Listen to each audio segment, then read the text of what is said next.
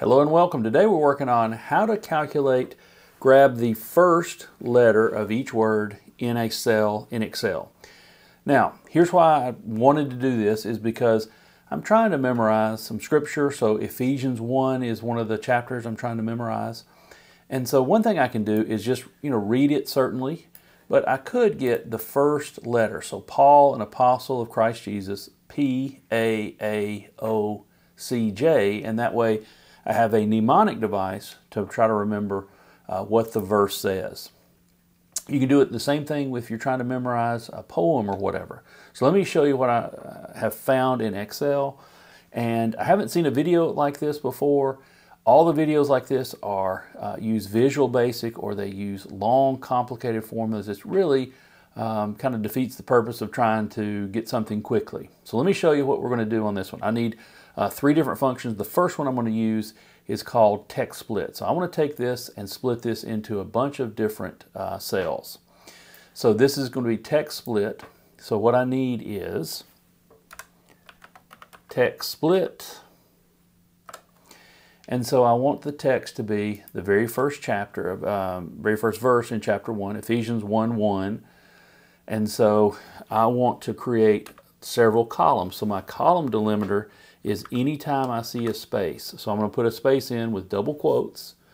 And I don't need anything else here. I don't need to create rows, which is, 1, 2, 3. I want to create columns, which is ABC.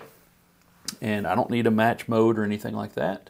So let's do it this way. So here we have a TEXTSPLIT. So it's going to put each word in a single column. So I've got, this is in column B, column C. So this is a text array, an array function that spills into as many cells as we need going to the right. Now I could copy that down.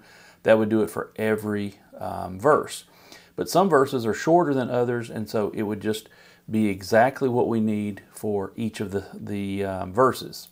So now I want to do left.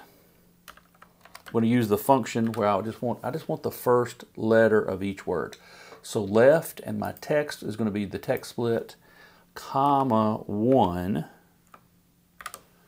So now if I enter, then it changed Paul, an apostle of Christ Jesus, to P, capital P, A-A-O, capital C, and capital J for Christ Jesus.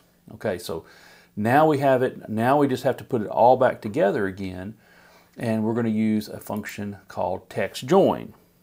So TEXTJOIN. So it starts with parentheses.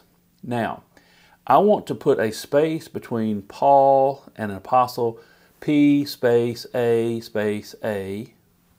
So I need to put in double quotes, space, double quotes, comma, then all my, I'm going to ignore empty cells.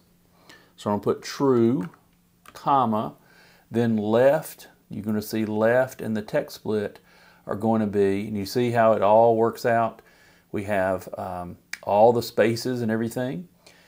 So all that's my text, and so all I need to do is close the parentheses, and I have Paul, an apostle of Christ Jesus, by the will of God, to the faithful saints, to the saints in Ephesus, the faithful in Christ Jesus. So that's the way you memorize based on that verse right there. So that we can do that, and we copy it down, and so now we have a mnemonic device. We got the first letter of each of the words in that cell.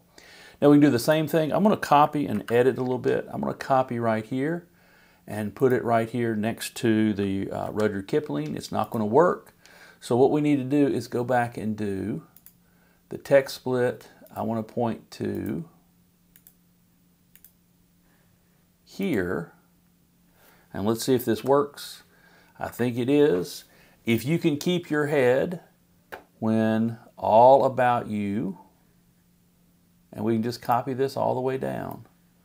This is the easiest way to do a first letter of each word in a cell. Do it on Excel, and then you can take this and print this out. If you want this on a different location where you can just print it out, you can copy.